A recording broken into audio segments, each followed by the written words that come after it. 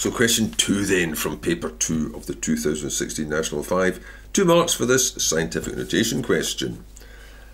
A pollen sample weighs 12 grams, but it's got this number of grains in it.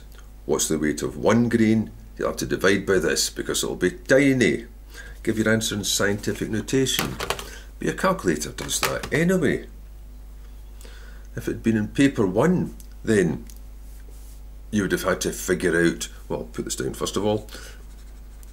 1 grain would be, well, if the whole lot is 12, then each grain is going to be divided by this number.